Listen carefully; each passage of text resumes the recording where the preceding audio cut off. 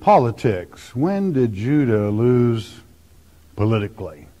We're going to talk about that a little bit. Who was Judah? Judah was the carrier of the staff, meaning the boss, all right, as far as kingship or rulership or political rule. And naturally, that fell upon the Lord Jesus Christ himself. So spiritually, we don't have anything to worry about. But it so happens that he sits at the right hand of God, which is fantastic. But he expects us to manage rulership under the law that he has left us in his word. That's one thing about this great nation. Our Constitution was taken from it, but occasionally you will have a group that will filter in that would like to pull totally away from the Word of God. And those are the groups you have to be aware of and alert. You know, mathematics is really, it can be difficult, but with all the modern tools we have today, it's really kind of simple. Since the beginning of time, 1 and 1 is 2.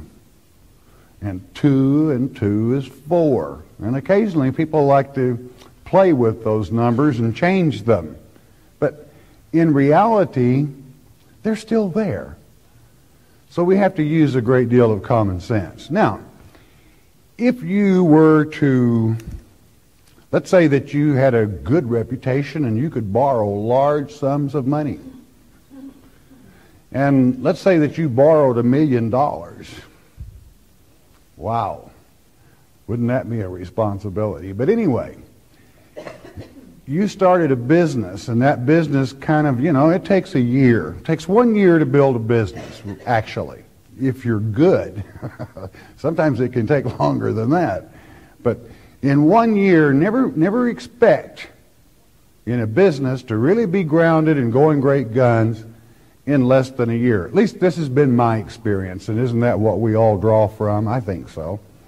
I mean, anybody can get by and so forth, but I'm talking about if you're really a good manager and do good planning, by 1 year's time you should be established. But let's say that you have to borrow more money, and you're warned about usury in our Father's Word. Because you see, money isn't free. You're going to have to pay to use that money. And it's estimated by the experts that in 17 years from now, as far as our nation is concerned, it will take more than our tax rate, the base that comes in this nation through taxation every year, that we will break even, that will pay the interest if we don't borrow any more. But it will take everything we make just to pay interest. Is that good business? I think not. In other words, let's go back to your little business that you borrowed the $1 million on, and then you have to borrow another $500,000, to tide you over at 6 months because things are not going as you thought, and yet you've got a good reputation. I mean, you're good for it. Your signature is. And then all of a sudden things go sour, and pretty soon you can't even pay the interest. What's going to happen to you? Some of you may have experienced this at one time or the other. I trust not. I hope not. But it's not that unusual anymore. You're going under. And quite frankly, that's where we stand in this nation today if something isn't done. Now, I'm not preaching politics today. We're going to the Word of God. But I want to show you why I think that this message is necessary today. Because we're being, unfortunately, rolled over by false stories. And it's a strange thing. Socialists really underestimate people. They really do. They think out in such a far left boom boom land that they can hardly communicate with anyone. So therefore, they feel like that they are superior because no one can really understand what they're talking about. But the average person that knows 1 and 1 is 2, and 2 and 2 is 4, and has been blessed by Almighty God with common sense, and are not biblically illiterate, that everything that goes up sooner or later comes down. That's just the law of God. It's called gravity. It works the same way on usury. So if something isn't done 17 years from now, and quite frankly, I disagree with them on that particular estimate, because if spending increases at the rate that it has in the last 5 years, we won't make it to 17 years. Let's pray that the Prince of Peace returns before that time, but we still have to plan like it's forever. Did God tell us there were going to be times like this that adults would actually play like children in politics? Open your Bibles to Isaiah chapter 3. This chapter is about the political downfall, I should say the political ruin of Judah. How did it happen? Well, learn a lesson from God's plan, because it's also prophecy as to what will transpire if people follow the antics mentioned here. Chapter 3 and verse 1, For behold, the Lord of hosts, doth take away from Jerusalem and from Judah the stay and the staff, the whole stay of bread, and the whole stay of water. Now, the famine, prophetically speaking, is not for the bread they're thinking about, but the bread that is the body of Christ, which is to say, hearing the Word of God. Amos chapter 8, what is it, verse 11 or 13? And unfortunately, that has been taken away. Very few people have the privilege of hearing God's Word, not man's, but God's Word, chapter by chapter, verse by verse, and make an in-depth study of it, where they're really fed and have the intelligence to know what's happening, whereby you can protect yourself behind the wall of God. There is one, and He's that wall. So, He warns, I'm going to take it away. What is that? Rulership. Going to kick it back to the people. Not this king that God appointed. In a sense, that's what happened when Christ took over that kingship, basically at the crucifixion. The kingdom of God had come because we have the freedom to repent of our sins, to believe upon Him, and actually be inoculated to what happens in this world. We're separate, though we still live in it. But we must use our knowledge, which comes from God, to protect ourselves. So let there be no mystery. God said, I'm going to take it away. Common leadership. Now, that is to say, common sense leadership. Everything about God is natural. And He takes it away, and unnatural things can kind of slip in. And unfortunately, with our present administration, we found when they first took office that their kingpin put a lot of things into operation that were very unnatural, especially in our military. Verse 2, the mighty man, the man of war, the judge, and the prophet, and the prudent, and the ancient, that means those that are wise from age of having researched, experienced, going to take them away. The captain of 50, the honorable man, and the counselor, and the cunning artificer. Comes from our word artificial, or is a kin word to artificial. Somebody that's real good at making something artificial. And the eloquent orator. Inasmuch as all wisdom comes from God, what is an eloquent orator is one that knows of God's word and is able to relate it or to expound upon it or to repeat it as our Father stated it, whereby you milk from it the truth that gives you sanity, peace of mind. For quite frankly, even though things may not look rosy, you can have peace of mind and be perfectly at ease in this generation. Verse 4, what's he going to put in that place? And I will give children to be their princes, and babes shall rule over them. And boy, sometimes the rulership of this world indeed acts and thinks as babes. Children, childish. Hang up and tie up things, an entire nation, over semantics of words. Now, don't misunderstand me. I'm not complaining about this because it beats getting out in the street and shooting it out. All right? Hey, we don't need that in this country. You know, at least we argue it out on a floor rather than shoot it out in the streets and the hills. So, but yet at the same time, what I want you to know is don't be surprised, because it was written long ago it would happen. All right?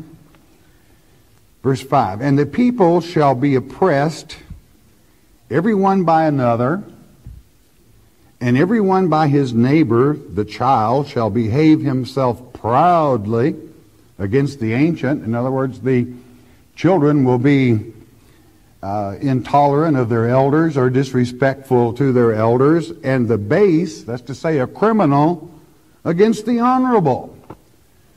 When you pull good judges out of the judicial system and allow the judicial system to sink to a place that a person is not under a jury of their peers, that word peers is a very important word, then you're going to lose by the law of precedent. You can't win. We've seen examples of that where murderers get off scot-free, walk free. And we've seen honorable men put down. It comes to pass. And again, don't let it be a surprise. Be informed from your Father's word.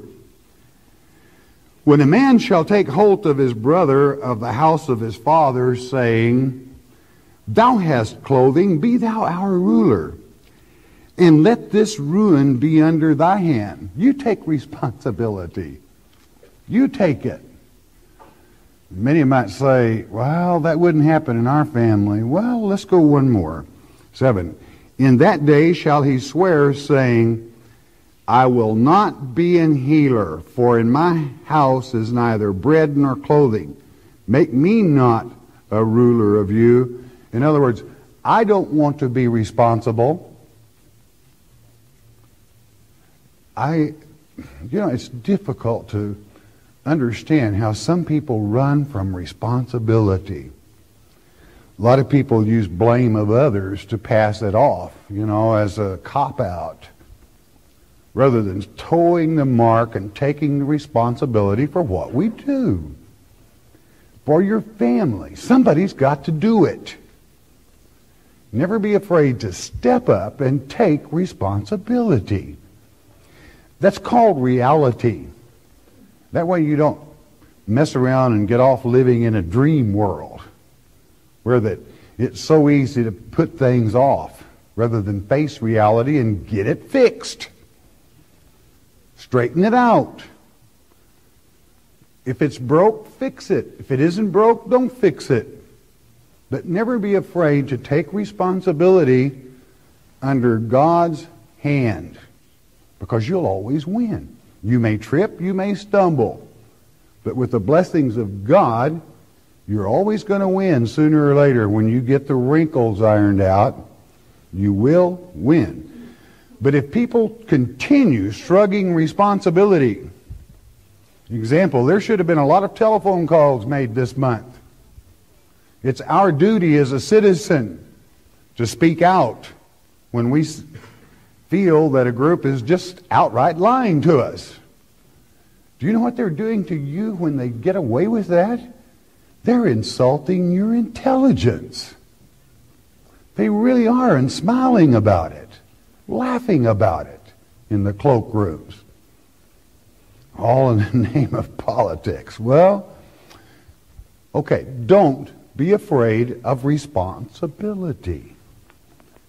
Verse 8, for Jerusalem, and of course Jerusalem is the home place of Judah. David founded it. But it's all over the world now, is ruined. And Judah is fallen because their tongue and their doings, that's to say their words and their deeds, are against the Lord to provoke the eyes of His glory. Anytime a nation goes against God,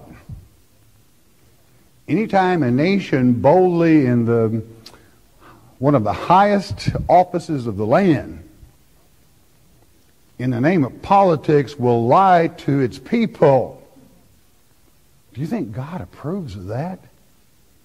When it is so obvious that is wishy-washy, a reed shaken in the wind. Do you remember Christ's words against John the Baptist? What did you go down there to see?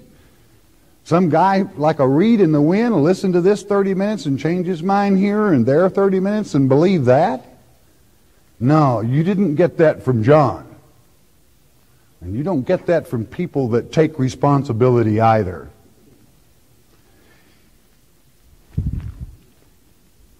Words and their deeds do not stack up. That's what he's saying. Verse 9. The show of their countenance doth witness against them, and they declare their sin as Sodom. You know what we call that today? Coming out of the closet. Coming out of the closet today, folks. I'm proud of it. I'm advertising. And hide it not. Woe unto their soul, for they have rewarded evil unto themselves. That rewarded evil means they advertise in the Hebrew tongue. Absolutely advertise the fact. Well, brother, you just don't understand. It's the times. I know. God said it would be that way. And if you're not biblically illiterate, you would have known it a long time ago. Going to come to that. It is the times. But also, at the same time, take note of what happens to those that participate. Verse 10. Say ye to the righteous that it shall be well with him, for they shall eat the fruit of their doings. I want you to remember that verse. God said, you say to those that are trying to do right, that will take responsibility, that understand what's going on around them, it will still be all right for them. And their rewards are piling up. Yours are. You can have peace of mind. You can be successful. You can be rich in the blessings of God, and that means both with peace of mind and finances. But you got to do it His way. You've got to observe what is prophesied, what will come to pass, and know how to deal with it. There's one thing that always works. It's worked when, talk about the times, it worked when I was a child. It worked when I was a young man. It worked when I was middle-aged. And it still works today. It's called common sense. You can be successful with facing reality, using common sense that you gain by the wisdom of God, from God. And you don't have to worry about anything. But do understand it. Don't be duped by it. That's what he said in that verse 10. You that try to do right, though you may slip, it's going to be okay. Verse 11, what about the others, though? Woe unto the wicked! It shall be ill with them, for the reward of his hands shall be given him. It would be real easy to go off and say, well, what about those that come out of the closet? They're getting their reward.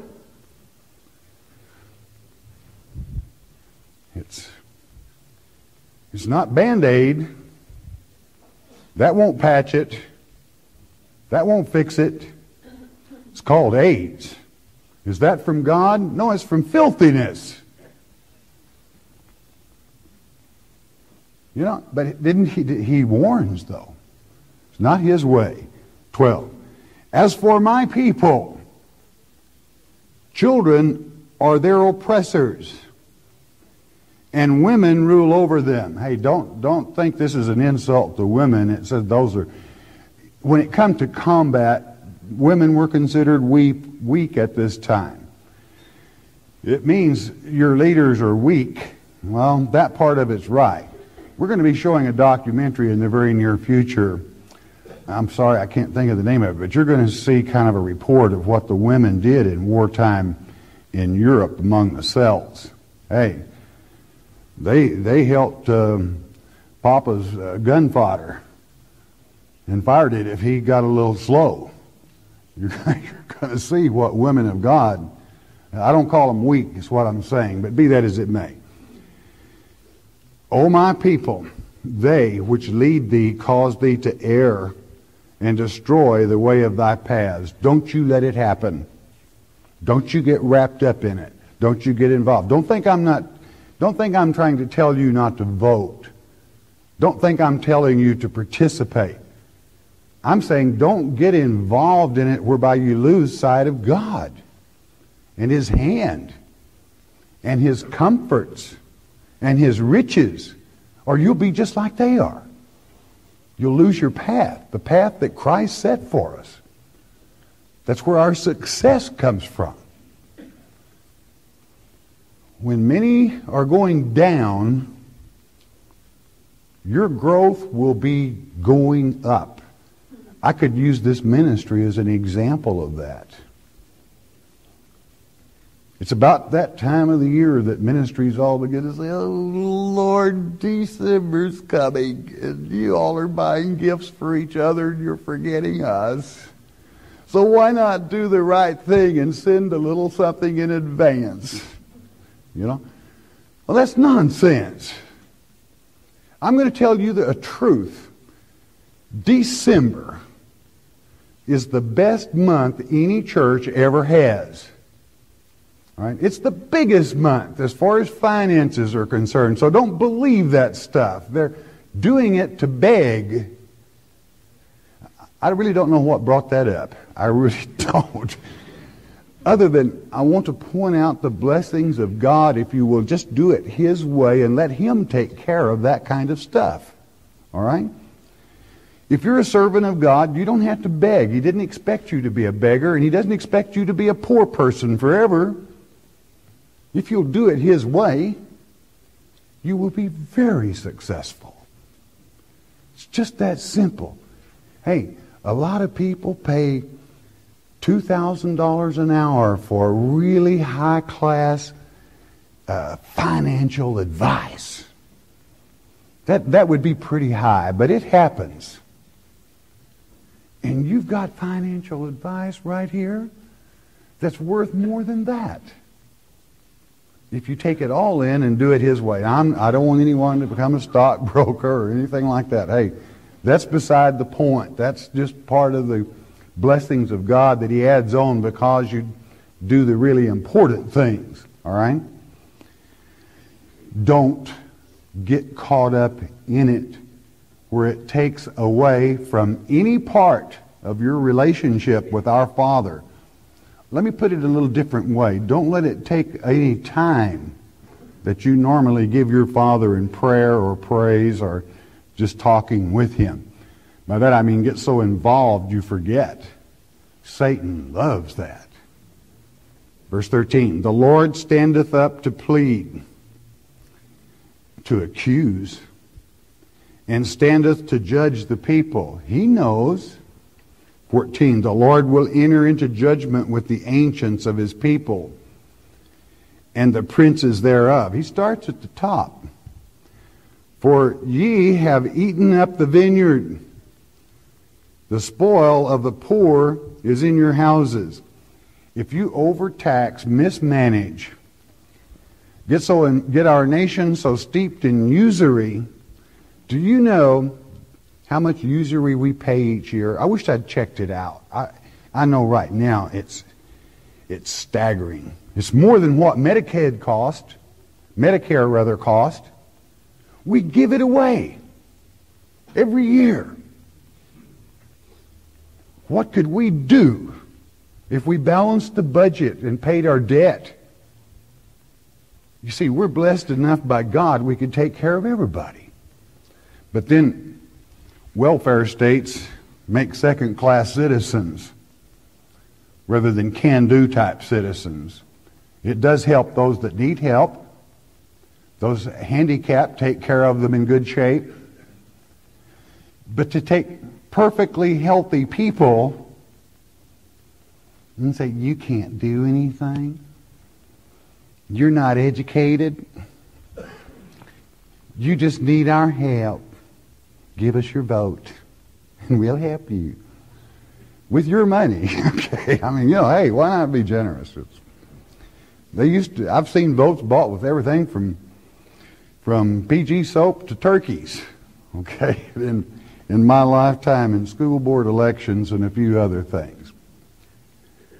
Don't get caught up in it, all right? Do not get caught up in it. Verse 15. What mean ye that ye beat my people to pieces and grind the faces of the poor, saith the Lord God of hosts?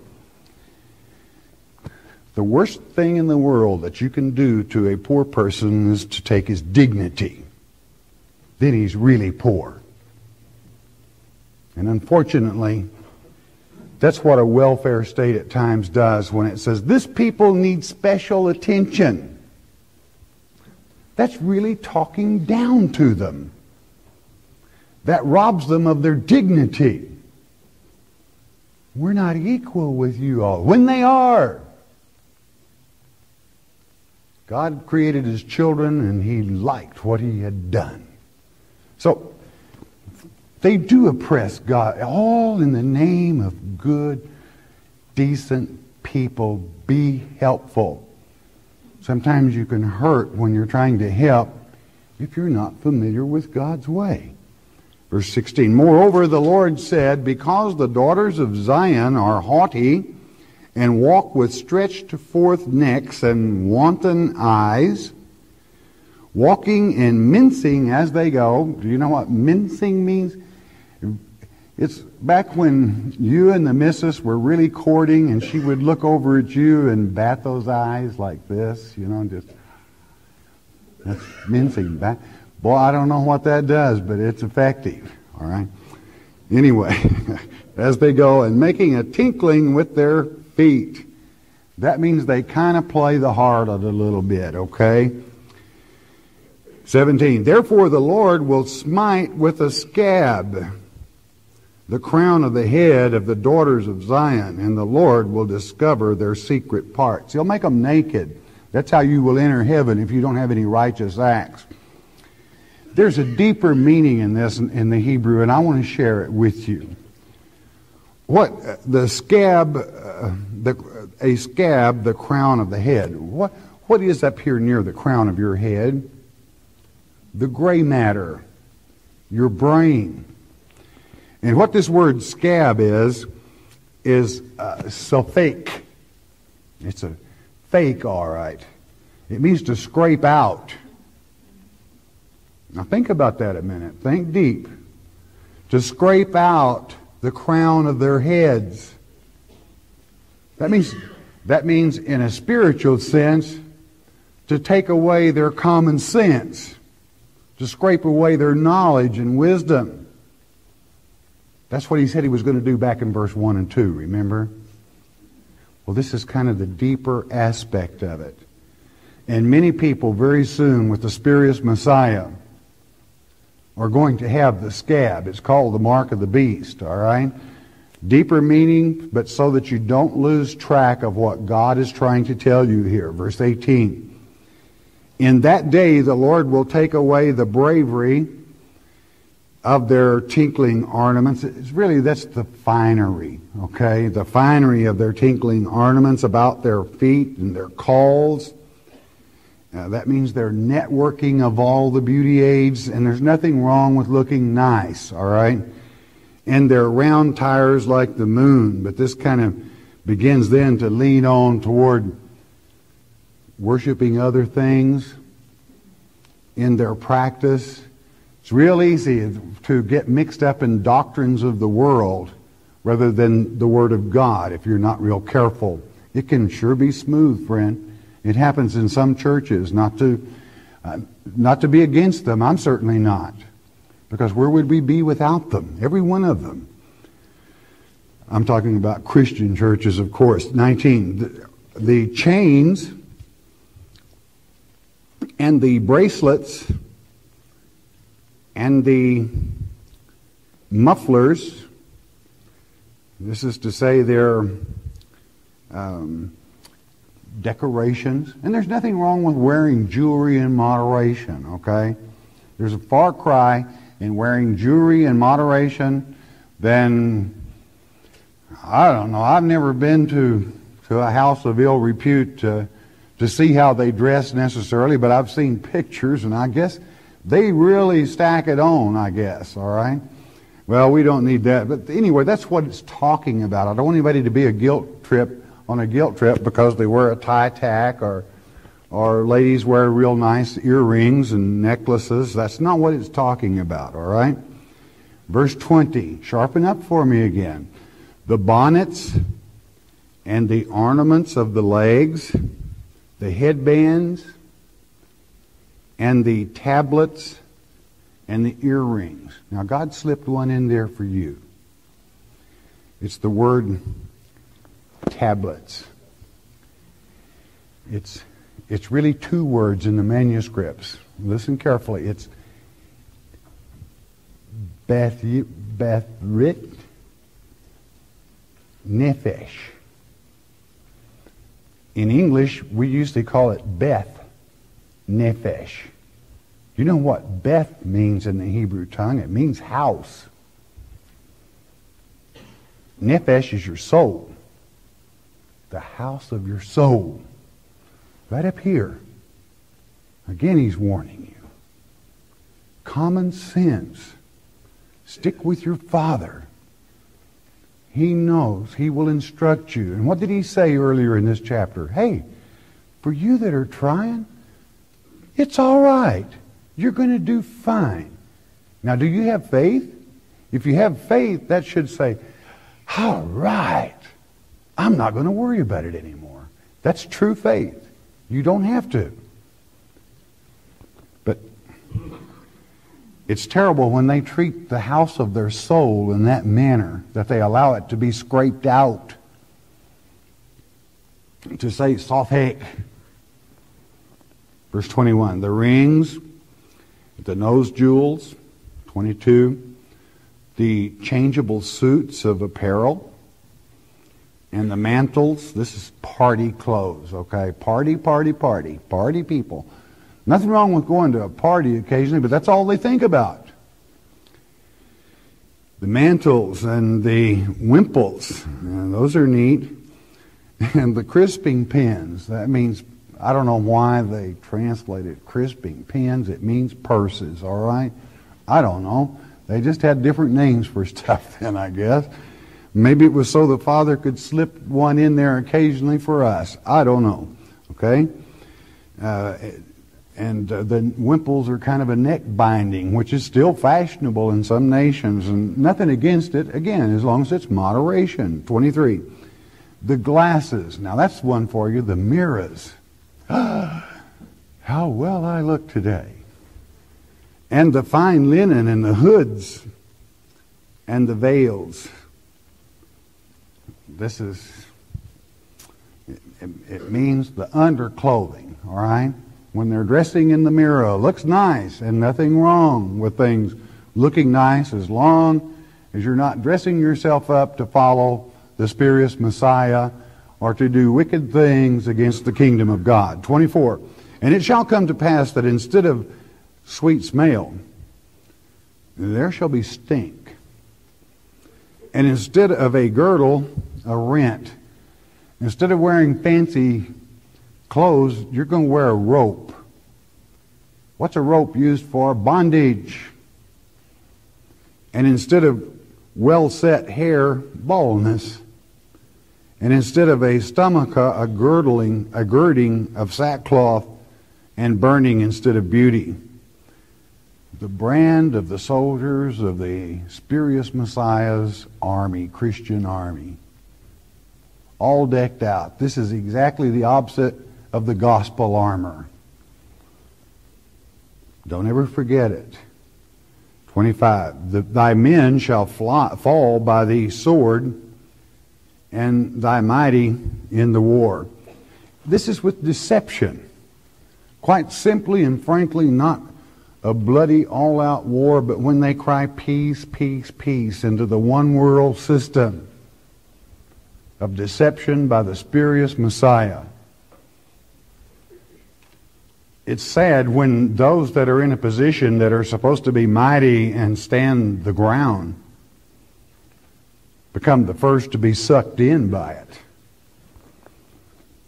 Verse 26, and her gates shall lament and mourn, and she, being desolate, shall sit upon the ground. That's the picture of utmost degradation. There's other scriptures that say, while she's sitting there upon the ground, she'll be praying for the mountains to fall upon her, as it is written, or pray for death, as it's written in Revelation chapter 9. Because she realizes she's been deceived.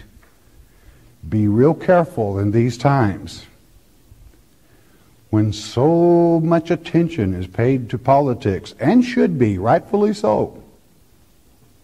But never lose sight of what's actually happening.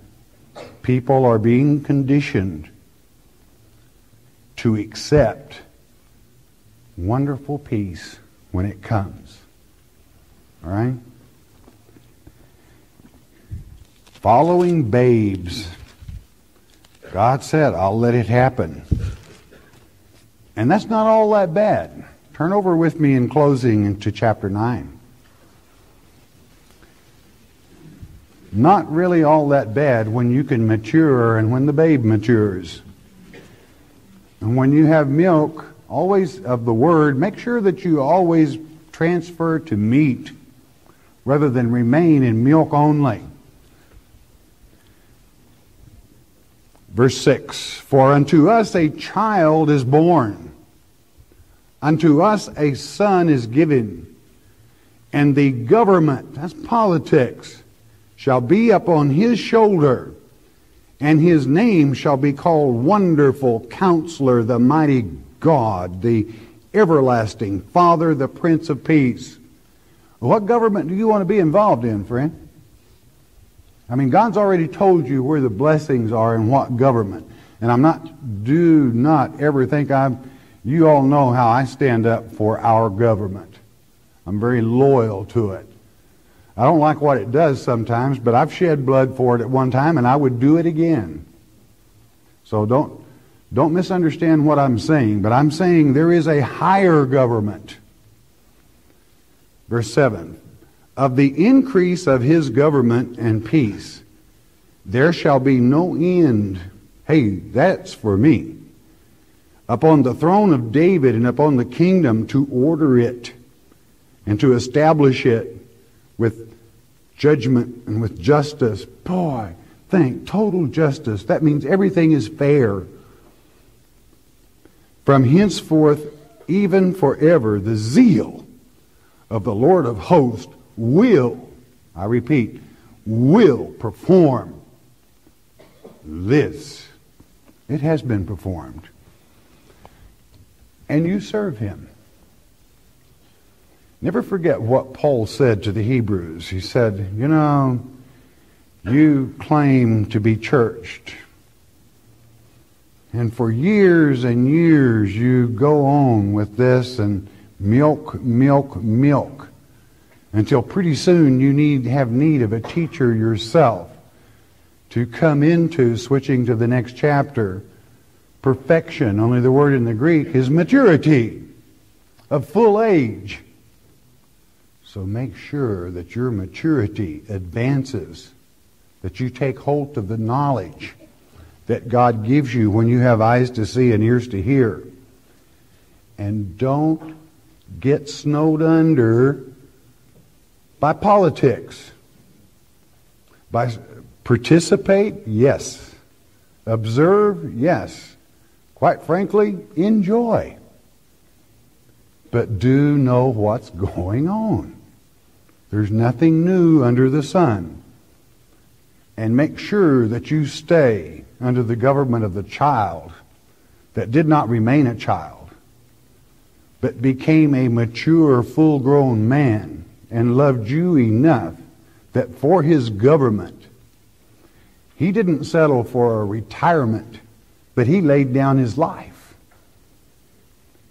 so that you and I, on repentance, could have forgiveness and knowledge through his wonderful counseling to understand events of this world and not be washed overboard of the ship that's going to enter into God's election to fight against the spurious Messiah, lies, misdirection, and falls in dignity. You'll never be ashamed if you follow him. All right, Father, we thank you for the written word. Thank you for being with us this day, Father. We know that there is not a government in existence except you have ordained it, as it is written in Romans 13. We look, we study, and we try our best to understand, Father. And with your word, it makes it much easier. Thank you for that, Father. Give us that direction and leadership, for we follow our King. We ask it in Yeshua's precious name. Amen.